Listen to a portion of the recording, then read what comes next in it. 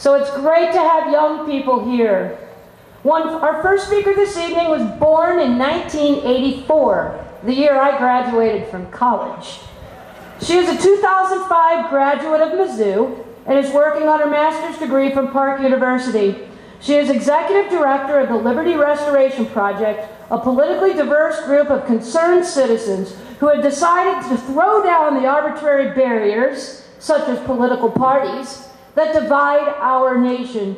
She also hosts the Liberty Restoration Hour online radio show where she speaks on such issues as free speech, states' rights, and the Second Amendment, among others.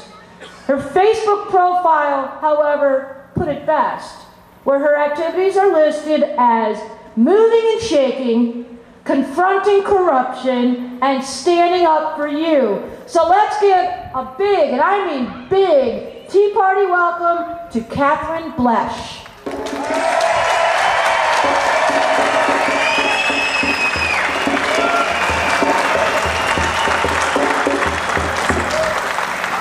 Did you know that the most recent Southern Poverty Law Center intelligence report says that we're all here today because we're racist? And did you know that that same report says that the state sovereignty movement is part of the violent radical militia movement? I'm here to talk to you today about state sovereignty. State sovereignty is a relatively new term in the mainstream political scene, but these two words hold the key to freedom from the suffocating weight that we all feel bearing down upon us by the federal government. You see, our country was designed as a union of sovereign states, a group of self-sustaining and self-governing entities who gave a very limited power to the federal government. Each state was designed with its own constitution and its own set of laws so that they could maintain the culture they desired within their borders. This is also known as federalism.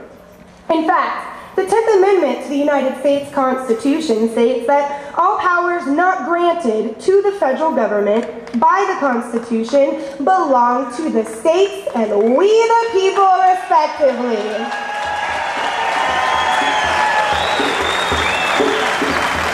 Also, if you look inside your Missouri Constitution, Article 1, Section 4 says, and I quote, that Missouri is a free and independent state subject only to the Constitution of the United States. It does not say that we are subject to the will of the presidential administration. It does not say that we are subject to one party's political ideology, and it does not say that we are subject to the will of the United Nations. It says we are subject only to the Constitution of the United States of America.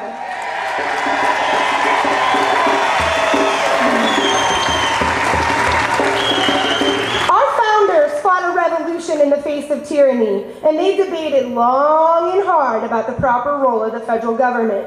The United States of America was a grand experiment in freedom. For the first time, people were declaring their right to self-govern. Was that experiment successful? You be the judge, but I can tell you it won't be if the people and the states don't start playing their proper role in that equation. For those of us concerned about the direction in which our country has turned, for those of us concerned about the bailouts that didn't start with the Obama administration, mind you, the bailouts that started under the Bush administration that bail out corporations and corrupt gangster banksters, for those of us who are concerned that a standardized, nationalized education system is depriving our children of lessons in true history and depriving them of a true understanding of what it takes to be an independent, creative, and free-thinking person. For those of us concerned that the Department of Homeland Security is profiling genuinely and legitimately concerned people as potential domestic terrorists. For those of us who are concerned with the overreaching of the federal government, which is attempting to tax our grandchildren into enslavement, we do have a solution, and it lies within those two beautiful words, state sovereignty. So let's take a look for a minute at the state legislature. First of all, Our representatives in the state are closer to the people, both in proximity and in life experiences. It's a lot easier for you and I to drive 2 hours to Jefferson City to see our state rep than it is to go out to Washington, D.C. Also, these representatives are people like you and I. They own businesses, they run businesses, they work, and they know what it's like to live a life in the day of an average Missourian. Our state representatives also have fewer constituents. That means it's easier to get access to them. Have any of you tried to actually sit down and talk to your federal level senator or congressperson? It's almost impossible, isn't it? But if you go to Jefferson City, you can actually sit down and talk to your elected official face to face. And one beautiful thing that we have going for us here in Missouri is term limits. So that means that it is a revolving door of people stepping up to serve our state. And we do not have the problem of corrupt career politicians who think it's okay to make a career out of taxing us.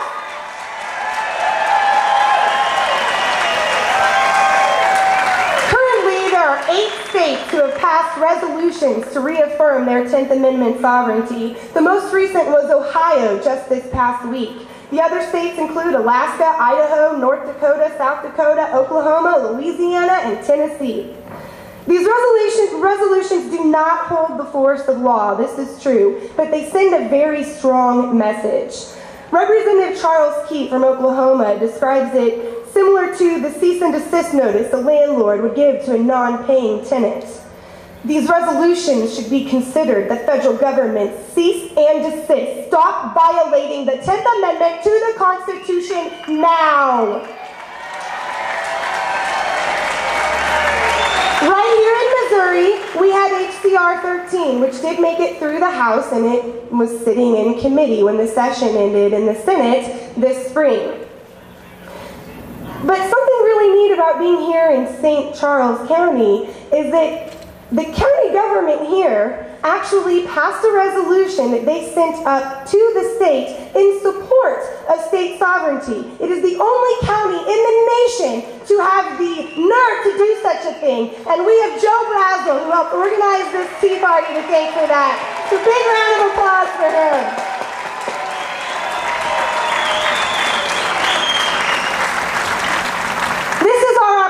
Ladies and gentlemen, in the 2010 elections, Missouri is going to have 64 open seats with no incumbent because of term limits. This is our chance. This is the time for you and I to get out and get involved. We need to be supporting our legislators who are submitting legislation to defend the 10th Amendment to the Constitution.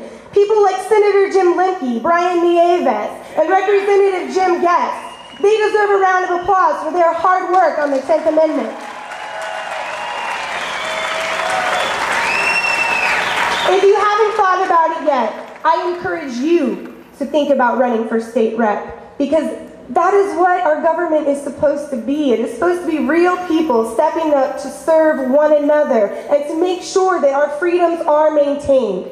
And if you don't want to run, make sure that you're supporting a constitutionally minded person, no matter what party they're involved with, so that we can retake our state and retake our country in 2010. I'm really grateful to be here today and see so many people. I do wish there were more young people, and I'm going to do everything in my power to make sure that the amount of young people coming out increases. So thank you all, and have a wonderful day.